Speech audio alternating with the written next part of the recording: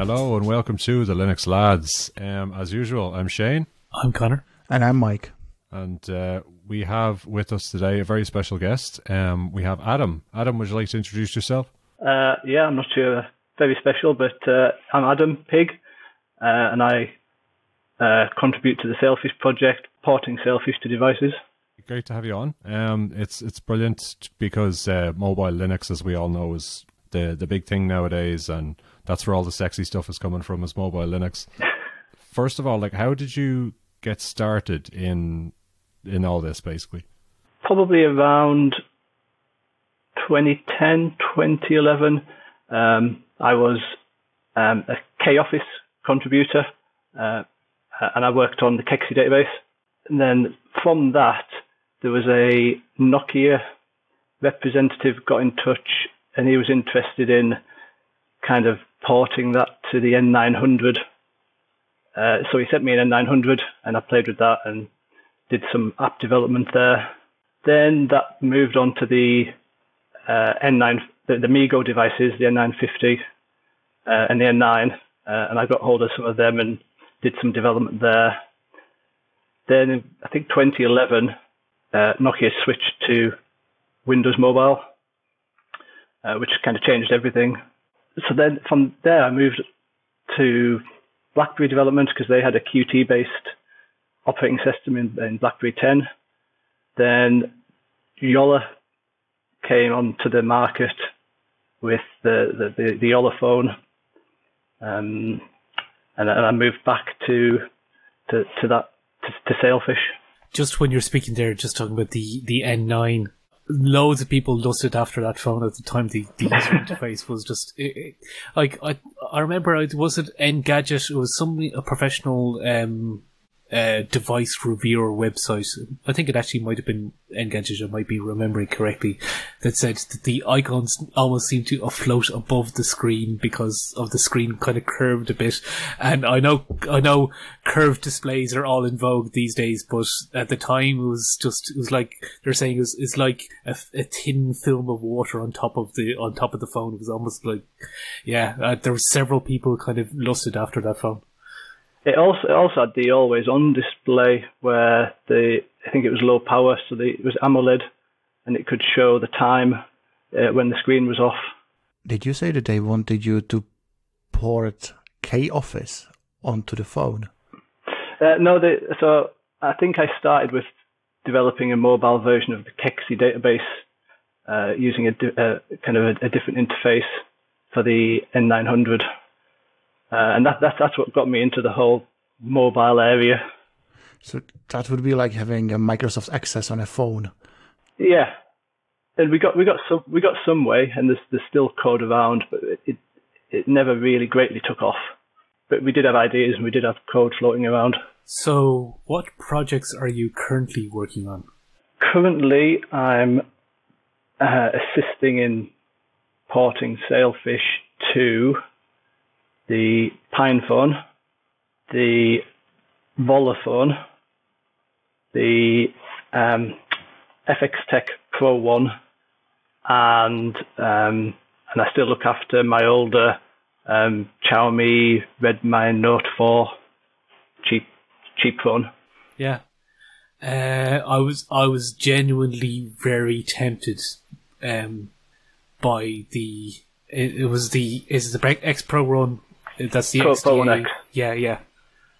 I was legitimately very tempted by that, particularly when it was still in its Indiegogo price, and especially so. Like, I almost pulled the trigger once I found out that XDA had their own exclusive version with their own unique link, and that you got slightly better hardware for or something like. It was really good price. No, it wasn't. It was I think it was the higher up spec model, but you got it for even more reduced than it was even on Indiegogo. Yeah, I think that goes up to about 128 gig. I think. Does it? Yeah, it was. I think it was something like that. Very nearly pulled the trigger on that, but I think I just couldn't justify it. I couldn't afford it at the time to be spending that much money. But yeah, a very, very compelling device. As I said, I was almost pulled the trigger on it myself. And that's how I kind of got into porting, really. I could never justify buying a phone because like my phone always worked, but I wanted to have this Sailfish phone, and I read that there were people porting it to their own phone, so I thought, well, I may as well give it a shot. What kind of attracted you to Sailfish out of all possible OSs? Because, well, being a KDE, Qt, C++ background, the whole Sailfish continuation from Nokia using Qt was what attracted me there. Sailfish continued on for the whole MeeGo project, didn't it? Yeah. I know Sailfish has some proprietary blobs in it, or especially in the UI layer. Is it Nemo OS? Is the one that's supposed to be completely open source? It is. There's the Nemo project, which uses a lot of the same components and source code from the common base of everything, which was called Mer. It used to be at the base there was Mer, then there was Nemo, which was completely free, and Sailfish, which I like to think of it as mostly free with some extra proprietary bits. So the way I imagine this kind of works, and I've never tried anything like this, you basically have a phone and you have some kind of a base Sailfish image or source code, and then you have to do some magic, and then Sailfish is running on the phone. What is the kind of magic in the between? It generally helps if the phone has a lineage port. So if there's already an open source build of Android for the phone, that's a great help. Because then you've got the kernel sources and you can make any changes, and it's quite easy. And then all the builds are set up for you. And then there's a guide which Jolla provide, and it's literally step by step, tells you which repositories to check out, what changes to make. All the build commands are there, and you run a build, and at the end you've got an image, you flash it, and you hope it works. And if it doesn't, you start debugging. And do you use Sailfish like as your daily driver? Do you are constantly on it? My daily driver is the Pro 1 sort of X. This isn't a proper Pro 1X. It's a Pro 1 in an X case. All right. I believe this one's kind of unique. So you're not missing any kind of Android capabilities or anything else that you would get from like one of the two major phone OS providers. I maybe do deliberately suffer. I mean, especially with banking. I do. I guess I go to the effort of not using Android, and that causes some pain with banking. My kids seem to find it a lot easier to transfer money and things than I do. Yeah, that's always what the two examples that we always quote on this show. Why we have to stick with Android or why we stick with Android or iOS is banking apps and chat apps, because Yeah, because everybody uses WhatsApp. Hopefully that will maybe change soon. In relation to WhatsApp, I've heard for the Ubuntu Touch or Ubi ports side of things, and it will be, I presume, would be applicable to Sailfish if you didn't have the WhatsApp version or the Android version of WhatsApp running on the official supported YOLO devices. Is that they just have the web UI put into an app form, but that relies on another Android phone being. So they effectively say that they just have an Android phone acting like a server and just put it in a drawer somewhere, and then they can just use the app just like the web interface, which is kind of a hack workaround of it. I mean, there's been a video posted this week of somebody running Spotify in Anbox on the Pine phone on Mobian. So if it can do that, then it can run WhatsApp too.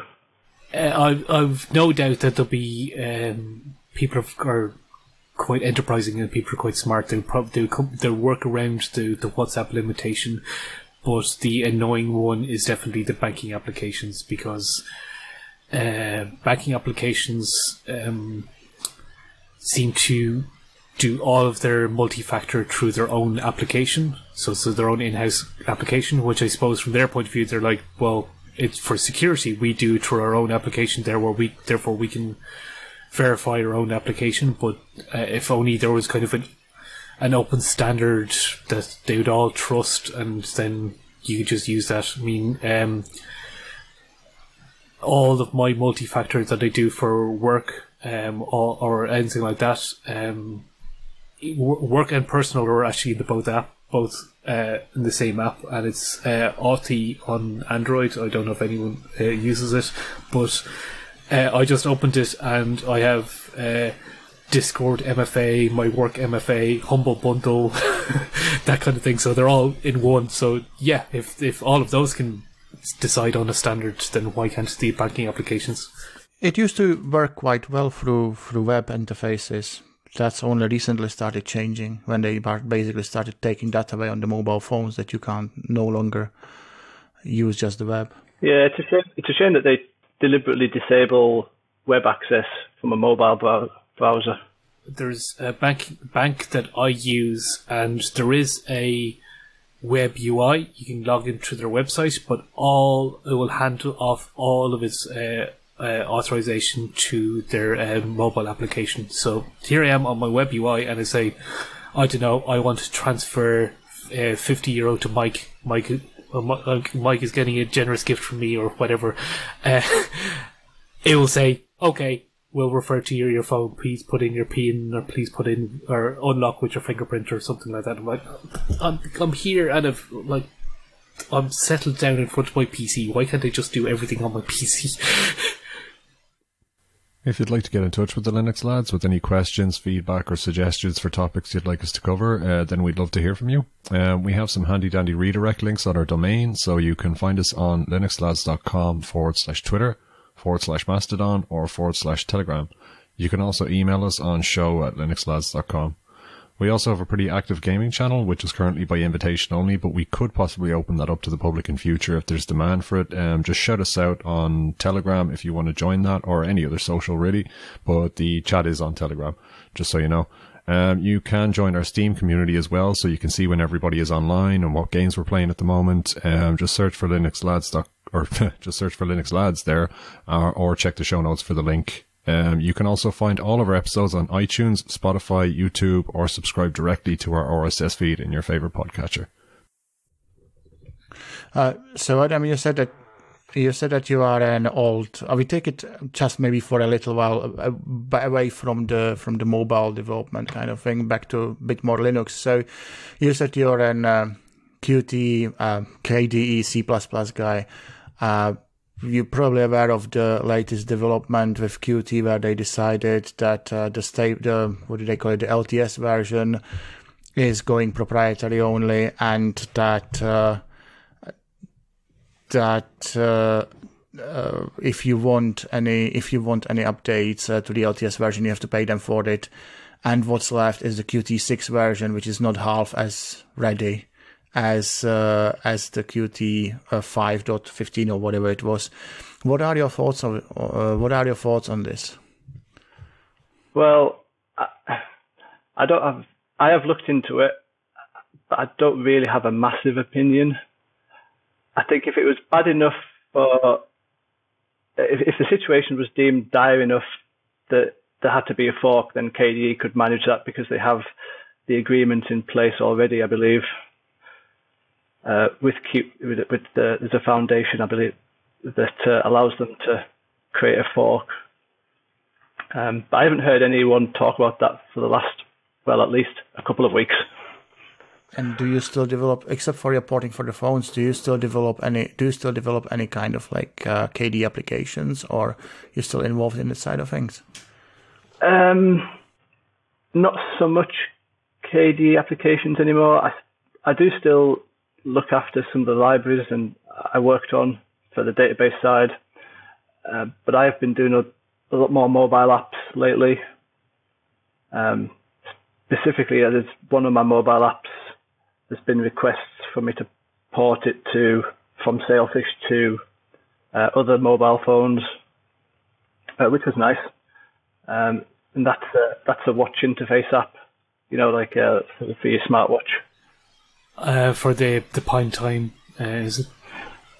It does support the Pine Time and the My Band type devices, the Amazfit devices.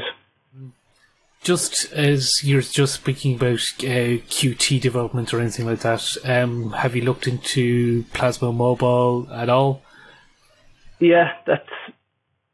So I've ported my application from Sailfish to the Kirigami component, which allows it to run on Plasma Mobile. So there's people running it on Plasma Mobile there. And I do have a spare Pine phone, and when I get 5 minutes, it is my intention to run Plasma on that one. You have a spare Pine phone. How many Pine phones have you got? I think I've got like 4 or so. Wow. I've got the original development board. Because Pine are great. They look after the community by just sending them stuff. So I've got the development board for the phone. I've got the early Braveheart phone. I've got the one after that, and I think I've got 2 of the post-market edition ones. Do you ever carry it with you, like everywhere? Or you take all of them and then just go to well, not these days anyway, but you just imagine yourself going to the bar and just pulling them out all on the bar in front of you and just randomly playing with them. It would be funny. So we actually got a question on Twitter, which we thought would be a good one for yourself, Adam. So someone asks, do you think we'll see mainstream smartphone manufacturers adopt Linux on the mobile?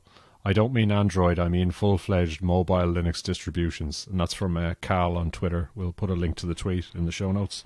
I don't know, to be honest. I'd like to think so. I think there's enough functionality for some people, but there's clearly 2 market winners. So whether or not there's any scope there for another party. Yolla's clearly still trying, but they've had to move into just the software side because the hardware side didn't go that great. So they just sell licenses for Sony phones now. Just when you're talking about the 2 big ones, the only one that has even tried to be a third one is KaiOS, and that's completely separate. But I think that's for feature phones, isn't it? That the new Nokia 3310 is running that, and I think there is like WhatsApp ports and things like that for it. But correct me if I'm wrong. Isn't that HTML? I think that's completely separate, isn't it? It's basically like the old Firefox OS, and it's half between a feature phone and a smartphone. It's like a dumb smartphone or a smart feature phone, it has got its uses. But I think, I don't know, I would like to see Linux on the phone, but I don't think I'd be able to use it unless it's like on par with what I actually use the phone for, and it's probably true for about many people. Do you, Adam? So I assume you use KDE. What kind of a distro setup is where do you find yourself at home if you have a Linux home?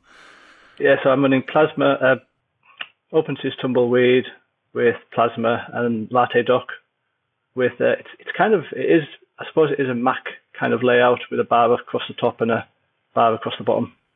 Yeah, that's pretty much what I have here. Do you also change the the kickoff menu or whatever it's called to the dashboard with to the full screen launcher where you can just type in? No. Why do you prefer? So would you say that you prefer KDE or to any other desktop environment, or and if you do, then why? To be honest, I've never been tempted to use another desktop. I started using KDE when I was at university, and that was 20 22 years ago.